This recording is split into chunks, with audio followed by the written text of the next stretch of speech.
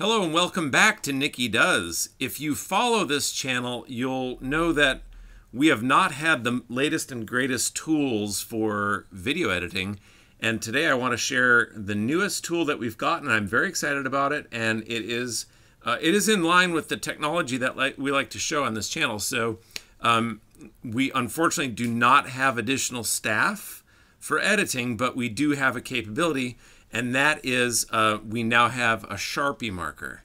So we're able to do some title screens like this, like new batteries. And we can show a little bit more detail about some things that might be exciting to you. So with that, and I'm going to put that out of the way now. I'm very excited about it, but I'm going to try not to talk about it for the rest of the video.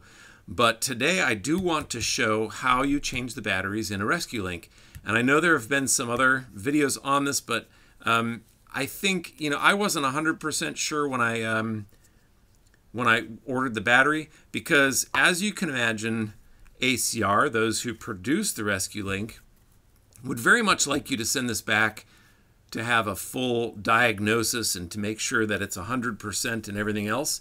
It is not too far off, just like when you have a Rolex or some other fancy watch, and you need to send that beauty in for an occasional service, like this particular fine Casio model that I have here. Now this I send in absolutely on time, every time for service. I've had this since 1987, I believe, and I've sent it in exactly 0 times, and it has actually had only one battery replacement in its entire life from 1987 until now, which is 2024, which I think is amazing. So if we have our distractometer set, that's 2 distractions from the original video. I hope you're still with us.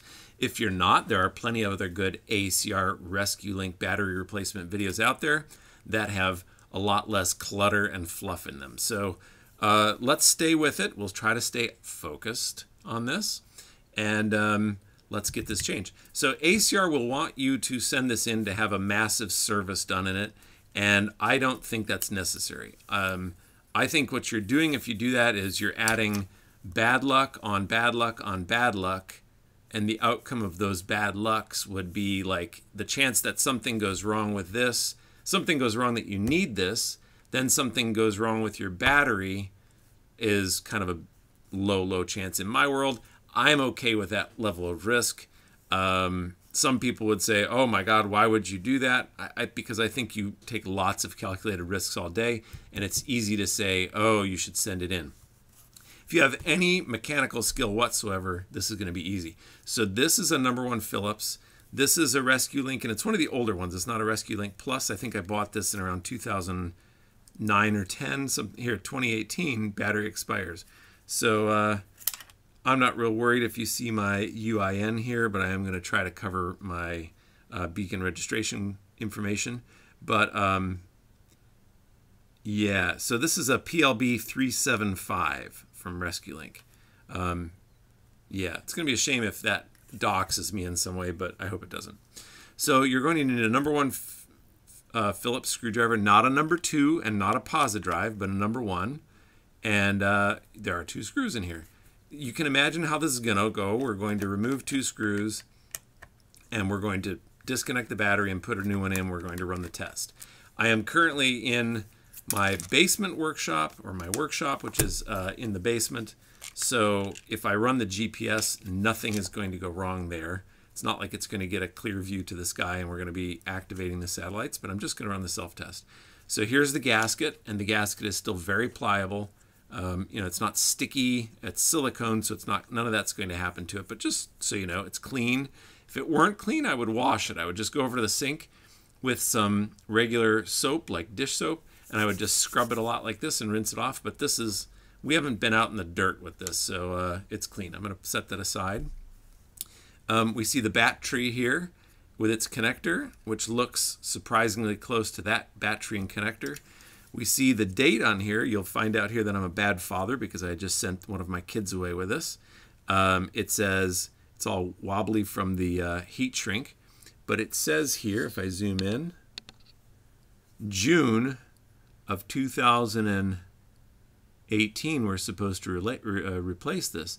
And the date of manufacture is no later than 6 years from the date of manufacture. The date of manufacture, I don't know if we know that, do we? No.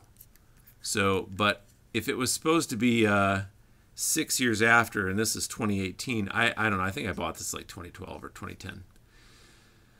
So we can see inside there's no evidence of water damage. I'm just going to pull that battery out.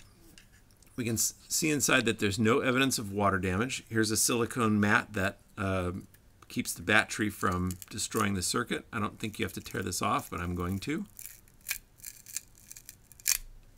Okay. You can see a lot of conformal coating in there. So even if this does happen to get wet, this whole microprocessor area is covered in conformal coating.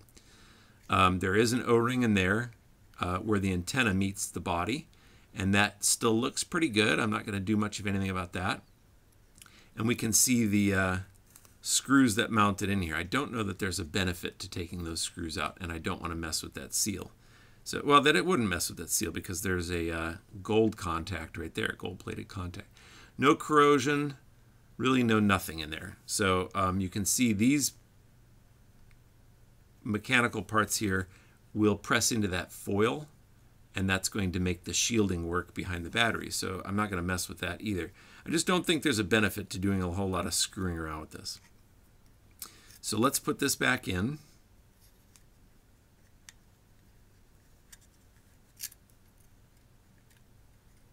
Yeah, I'm okay with some risk, but I don't think there's any point in doing stupid things. I'm already going a little further than I'd like. I am going to grab another Sharpie. Yes, we have multiple ones here on the channel. And I'm going to put the install date on here. So pretty cool. I don't know if they did this on purpose, but they put the label on the other side so I can write things where I can see. And what I'm going to put on here is I'm going to put the install date and month, which is, I'll worry about the replacement schedule on my own. So this is 2024-11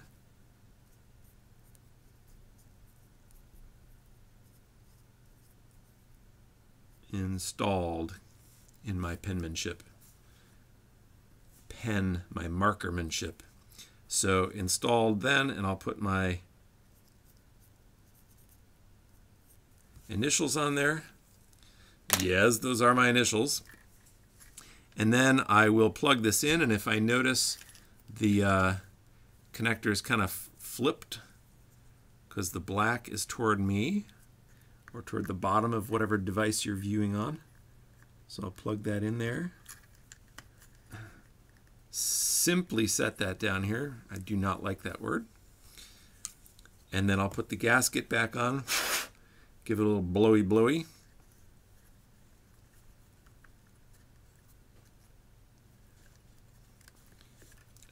This thing wasn't cheap, but I gotta say I'm quite okay with that. This is not the sort of place where I'd want to get the cheapest device.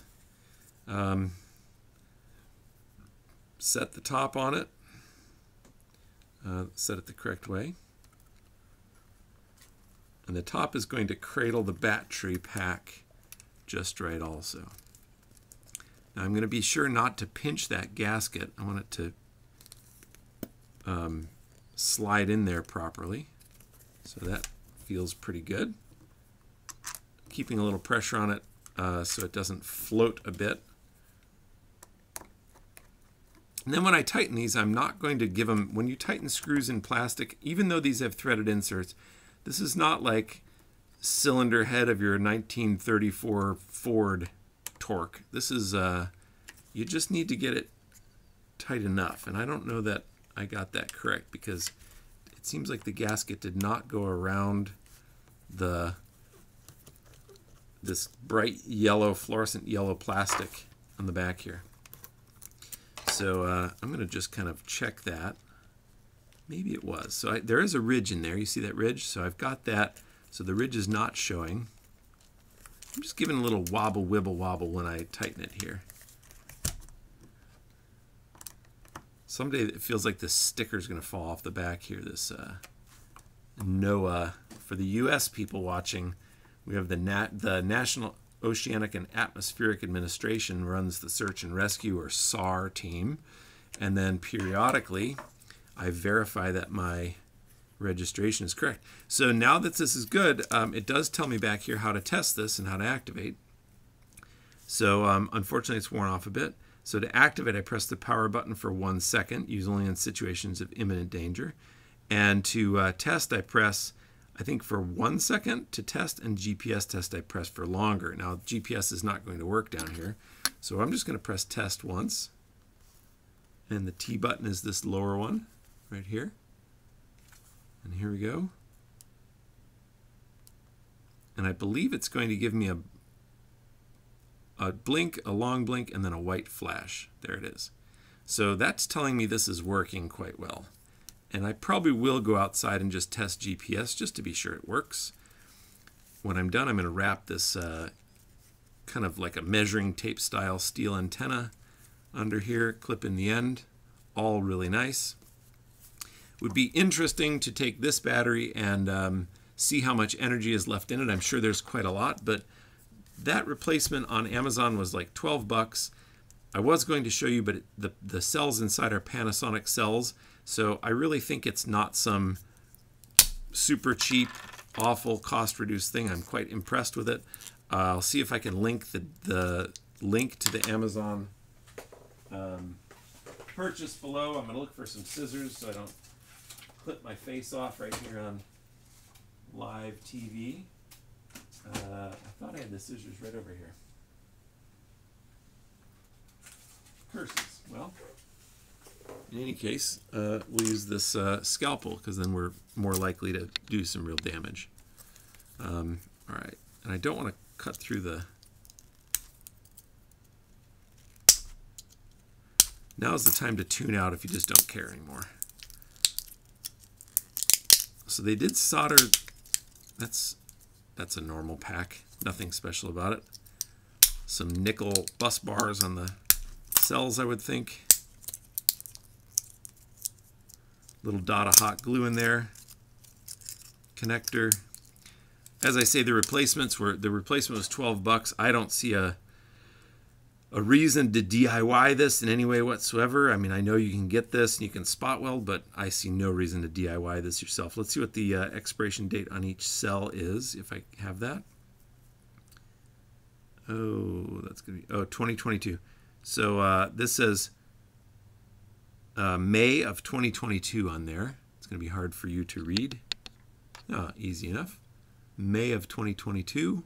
So assuming the other two cells are the same, which I would kind of hope they are. There's another one. May of 2022. Yeah, these are only 2 years out of date. That's not too bad for a lithium-ion battery. And I will take a looky at the voltage, and I don't think I'm going to show you because there would be a lot of camera gyrations to get it up there. But I will take a looky. This is a, these I think are 3 volts each. Yeah, so this should be 9 volts from terminal to terminal, and I will honestly tell you what I get here. Oh, I might lie a little bit, but you know, that's what you get. 9.7614. 9.7614 from my Agilent 34401A 6.5 digit multimeter. So 9.761 volts. That is well within. I would be curious what the energy left in here is. I'm sure it's really high, but again, for 12 bucks, just not worth it. So there's the ACR ResQLink personal, the pulb. And yeah, if you have any questions, drop them in the comments. Not much to say about it. So I hope you enjoyed this. I hope it was useful, and hopefully it works out for you. Thanks for watching.